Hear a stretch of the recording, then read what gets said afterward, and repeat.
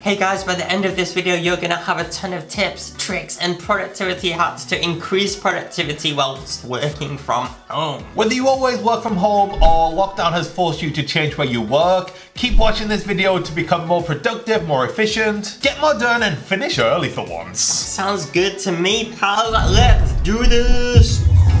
Hey guys, Andrew and Pete, founders of Atomic here. Thank you so much for joining us today. Now, up until 2020, we always had an office to work from, but like a lot of people, we were forced to work from home. And you know what? We never thought we'd say this, but we actually really love working from home. We both have our own home offices, and Andrew often comes round to mine because I can't keep him away. I mean, because we're really good friends and we always want to be around each other.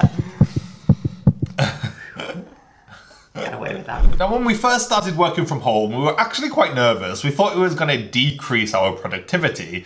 But actually what happened was the opposite. We found actually we became more productive. We found that working from home could actually give us less distractions, more time saved on things like the commute, and is actually enjoyable. But you need to set yourself up for success, because otherwise you'll just end up spending all day lying on the sofa. Schitt's Creek is too good. Yeah. And then you gotta do the dishes and the washing and the laundry and then take another nap. So here's 5 things you can do to increase your productivity working from home that we do now every day without fail. Thanks for being my hand model. There we go. Number 1 is to set up your workspace and then protect it and guard it with your life. Whether you have a dedicated room for your home office or you're just working in the spare bedroom or off the kitchen table, you need to claim that working space. That is your working space. This is all about setting those boundaries between work life and home life. You don't want the two mixing, and this dedication to this boundary of your workspace sets up that subconsciously in your head to get you in the right frame of mind. If you are working from your kitchen table, then make sure you clear away your laptop and notepad and all that stuff at the end of the day and have a clear setup in the morning as well. More on that in a minute. And in at number 2, plan tomorrow today.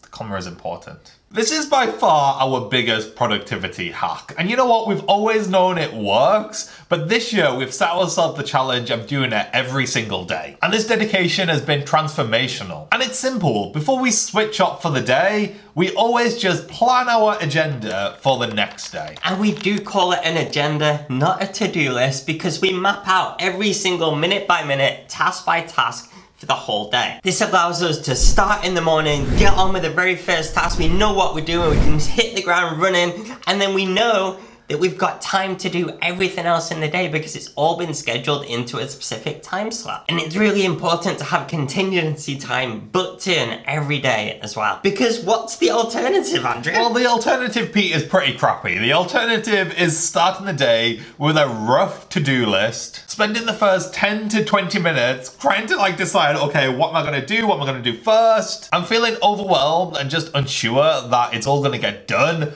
That sucks. So plan your agenda, not your to-do list first, and then you can do point 3. Which is to have a clocking off time. Yes, a clocking off time. Why does that sound weird? I don't know why, it was how you said it. You can try to make the time that you finish each day consistent, but let's face it, life sometimes gets in the way. However, if at the start of the day you already know what time you're gonna finish, that clocking off time, then you all of a sudden have this goal. You feel a little bit more motivated to make sure you do everything so that you can finish on time to get on with the rest of your day. And if you have something fun booked in for after you finish, then you definitely are gonna work harder during the day to make sure you finish on time, to make sure that you can go do that fun thing or not let other people down that you promised to do. Part 4 is to have a morning routine. Now, there are some crazy people out there, and they are crazy because they profess to leaving the house and re-entering it or doing a walk around the block to mimic your walk to work. We aren't 2 of those people. However, we do have a strict morning routine that we do every single working day from when the alarm goes off. Things like walking the dog, doing a bit of exercise, doing some meditation, getting showered, that kind of thing. Is showering part of your morning routine? Yeah? Not yours? No. Could tell.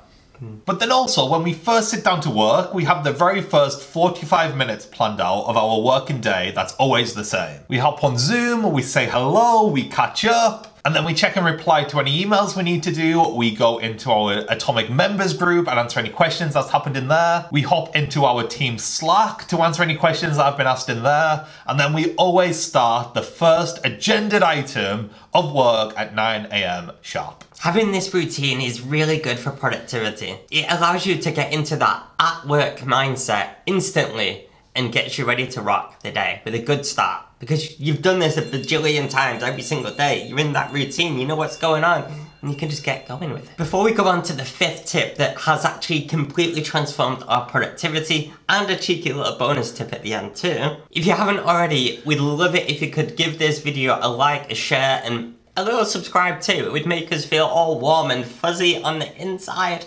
And don't you want that? Pete's feeling extra fuzzy, actually, because he hasn't showered. Okay, let's talk the biggest productivity killer and how to slay it. 2 words. Zoom calls. Zoom meetings. It's calls. Okay. Don't ruin the vibe.